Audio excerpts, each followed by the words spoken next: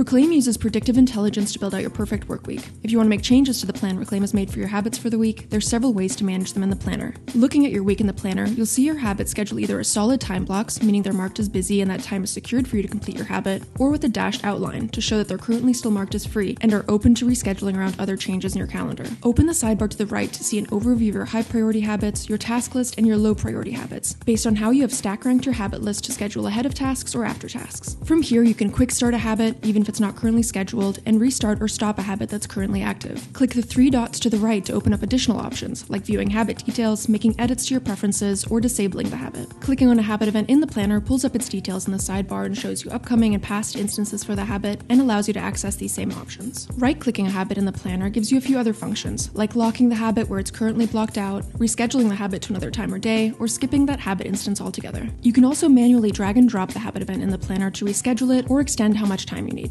Manual edits will automatically lock the habit to secure your new preferences for that event instance. You can also manage your scheduled habits in Google Calendar. In Google Calendar, your habits will be blocked out with either a shield emoji or a free emoji to show whether they're currently marked as busy or free.